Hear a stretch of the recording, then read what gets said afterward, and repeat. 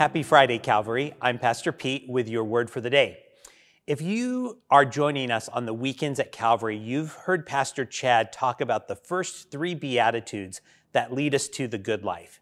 In Matthew 5, Jesus teaches us that those who are poor in spirit, those who mourn and are weak, are the ones who are blessed. God promises to bless their life. Those who have these humble attributes are promised the kingdom of heaven, they're promised comfort, they're promised to inherit the earth. And today's psalm in chapter 25, it teaches us many of the same themes that Jesus brought up in Matthew 5. So let's take a look at a few of these verses. I think it will show you the connection. Verses 4 and 5 say, "Make me to know your ways, O Lord. Teach me your paths. Lead me in your truth and teach me, for you are the God of my salvation.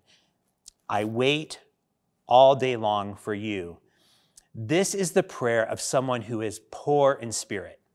When we pray words like this, we are acknowledging our need for God to save us, to lead us, and to teach us. With these words, we can humbly acknowledge God, the provider, who can fill our poor spirits. Take a look at verse 7. It says, "Remember not the sins of my youth or my transgressions. According to your steadfast love, remember me, for the sake of your goodness, O Lord." This prayer reminds me of mourning over my sin. Foolish, youthful failures and sins have caused me so much sorrow. So remembering them brings shame and it brings sadness. But this prayer expresses that sadness in a really great way, and it provides comfort that God will bring through his gracious love and goodness. And the final verse I want to kind of bring to your attention here is verse 9. And it says, "He leads the humble in what is right and teaches the humble his ways."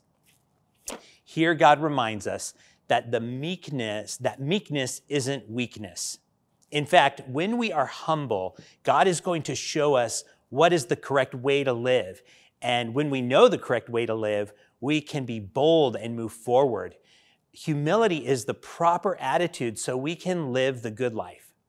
You can read the rest of Psalm 29, and as you do, notice all the blessings that God gives to humble people. God loves it when we turn from our sin. He loves it when we acknowledge that he is the one who blesses and who comforts and who saves. He truly provides us with the good life.